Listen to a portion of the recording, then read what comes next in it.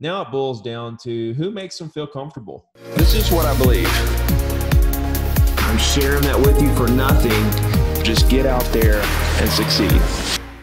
Who makes them feel like they're going to care about them, work the hardest, is the most dependable, the most professional, get the job done, make the transaction the smoothest. You know, that's what matters to them is how well is this agent going to service this deal?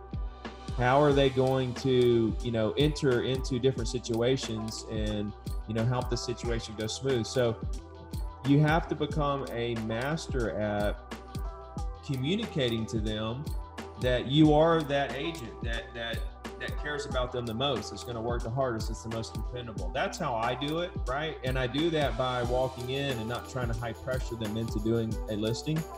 I walk in there wanting to know everything about the property, and I want to know everything about the reason why they're selling. See, this is how you differentiate yourself between all the other agents. This is something a lot of agents don't necessarily go deep on, are some of these things, because they're so concerned with just trying to get the listing signed. They're just concerned with trying to get the deal done.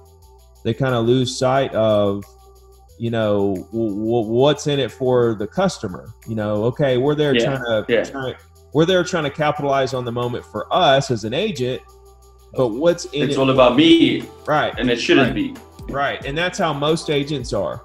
See, this is how you differentiate yourself between all the other agents. You walk in there not trying to get the listing. You walk in there asking them about them. Tell me about the house. Tell me why you're selling. You know, let's talk about that for a while. And when you can get them talking about that and open up to you, then they feel this strong connection with you that they don't feel with other agents.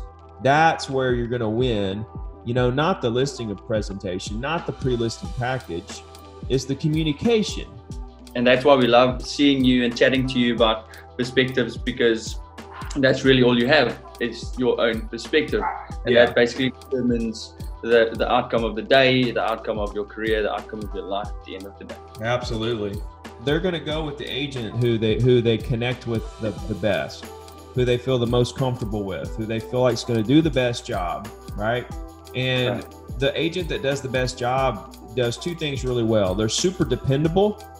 Okay, they do what they say they're going to do when they said they were going to do it, and they know how to communicate. They know how to talk. They know how to make their clients feel calm.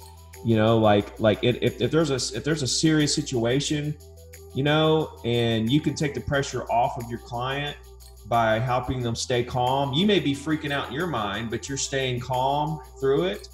You know, it helps them. You know, it helps them through the process a little bit more, right?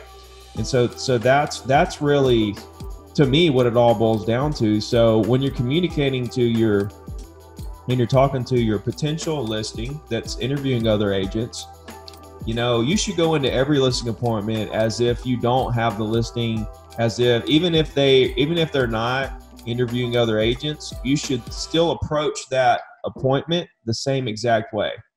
You know, you should treat it all the same.